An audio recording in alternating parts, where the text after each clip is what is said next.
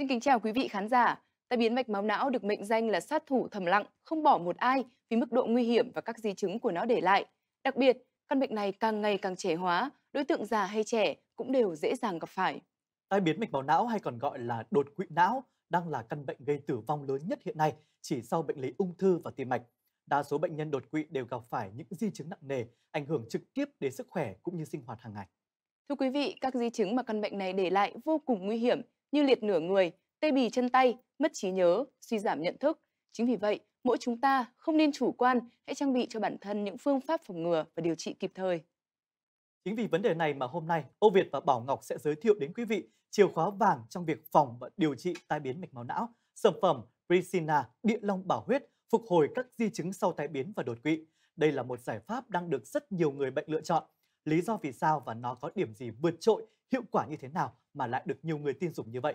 Mời quý vị hãy cùng lắng nghe một số chia sẻ qua video ngay sau đây. Tôi tên là Hải, sống ở quận Đống Đa, Hà Nội. Tôi đang đi làm bình thường, tự dưng tôi bị tai biến và không đi làm được nữa. Thế là tôi cũng tìm hiểu rất là nhiều cái sản phẩm để cho ông ấy dùng. Thì uống rất là nhiều loại nhưng mà nó cũng chẳng đỡ gì cả. Phải nói là nghĩ lại cái thời kỳ ấy tôi là rất là hoảng sợ. Vì là cái hôm ấy là tôi rót nước uống cái này thì tự nhiên tay nó buông sõng ra, phích rơi, vỡ ra thì con mới chạy đến mới đưa tôi đi cấp cứu. Thì là bị tai biến mà, không có thì là tôi chết rồi đấy. Tôi ở Hà Nam Phủ Lý bị đột quỵ mà vào viện luôn, nhưng mà mồm vẫn méo, tay phải là không cử động được, đi lại thì khó khăn, không nói chuyện được với người nhà. Đi hết viện từ nông thôn này ra thành phố, không đỡ. Tôi thì quê ở Hưng Yên, tôi bị bệnh cao huyết áp rất là lâu rồi.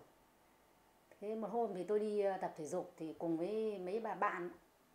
Thế tự nhiên thì thấy choáng, mắt mũi thì tối sầm lại. Thì đưa vào viện thì tôi mới biết là tôi bị tai biến. Trước đây thì tôi cũng dùng nhiều các loại thuốc rồi, nhưng mà cũng không thuyên giảm. Tôi cũng nghĩ là chắc là phải sống chung với cái bệnh này suốt đời ấy.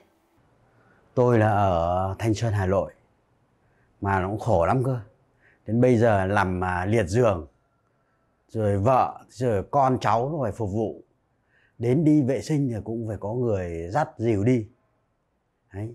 Mà bác sĩ bảo là nếu mà tôi chậm một chút nữa thôi là khi nào cũng đi rồi. Đấy. Thế mới biết rằng là cái bệnh này nó nguy hiểm thật. Thế hôm xem cái tìm hiểu và được biết cái sản phẩm Bricina này thì nó chiết xuất hoàn toàn từ thảo dược. Thế là tôi cũng mua về cho ông dùng thử. Thì ông dùng một thời gian thì đến bây giờ cũng rất là may, thấy là đầu óc tỉnh táo hơn, thấy đi lại thoải mái, còn không thấy mệt mỏi như trước nữa. Và đến giờ uống được một thời gian rồi, gần như là phục hồi được 8-90% rồi. Đấy, khỏe mạnh, nhìn vào bây giờ không ai biết là ông đã từng bị tai biến như thế. Thế là con tôi lại tìm mua cái sản phẩm Bricina. Trong đó thì có cái cuốn luyện tập phục hồi chức năng của Bộ Y tế đấy. Thì tôi về thì tôi uống cái sản phẩm này và tôi kết hợp với luyện tập thì bây giờ tay chân tôi không còn run như trước nữa và tôi làm được mọi việc nhẹ nhàng trong gia đình.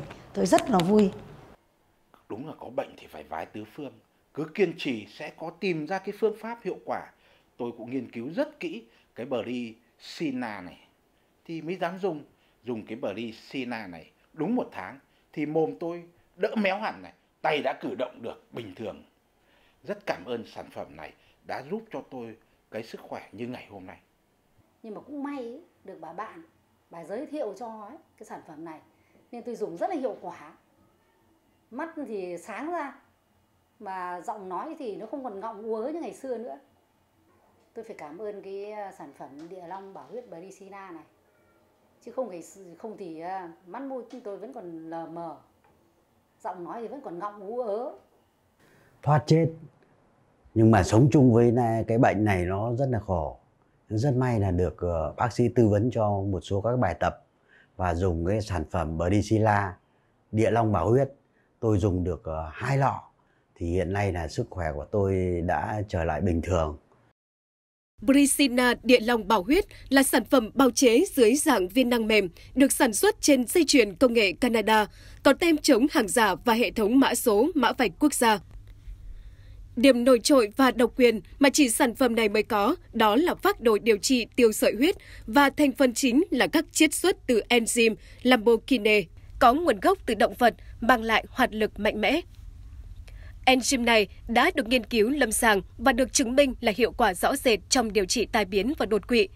Đây là công trình nghiên cứu của Viện Công nghệ Sinh học Việt Nam. Phác đồ điều trị tiêu sợi huyết là điều trị tiêu tan cục máu đông từ các nguyên nhân như nhồi máu não, tụ máu não, nhồi máu tim. Ngoài ra, Bricina còn giúp lưu thông mạch máu, bảo vệ thành mạch, điều chỉnh chỉ số huyết áp. Các thuốc Tây y sử dụng trong phác đồ tiêu sợi huyết đường tĩnh mạch được sử dụng trong các bệnh viện lớn như Vinmec, Bệnh viện Chợ Rẫy, Bệnh viện 108 chỉ có tác dụng trong 6 giờ đầu, chứ không có tác dụng lâu dài. Thưa quý vị, qua video vừa rồi thì chúng ta hoàn toàn có thể thấy rằng là Bricina Địa Long Bảo Huyết là một sản phẩm mang lại tác dụng vượt trội và nhận được nhiều phản hồi tích cực từ người dùng, được không ạ? Đúng vậy, thầy Ngô Việt. Có thể thấy rằng đây được xem là giải pháp an toàn và hiệu quả trong việc phục hồi cũng như là chữa lành cho các bệnh nhân sau tai biến mạch máu não. Căn bệnh này nếu phát hiện muộn hoặc không chữa trị kịp thời sẽ dẫn tới hậu quả vô cùng nghiêm trọng. Vì vậy, Bảo Ngọc và Âu Việt mong rằng những thông tin ngày hôm nay sẽ giúp cho tất cả quý vị có chất lượng cuộc sống cao hơn và tìm được giải pháp hiệu quả cho vấn đề mình đang gặp phải.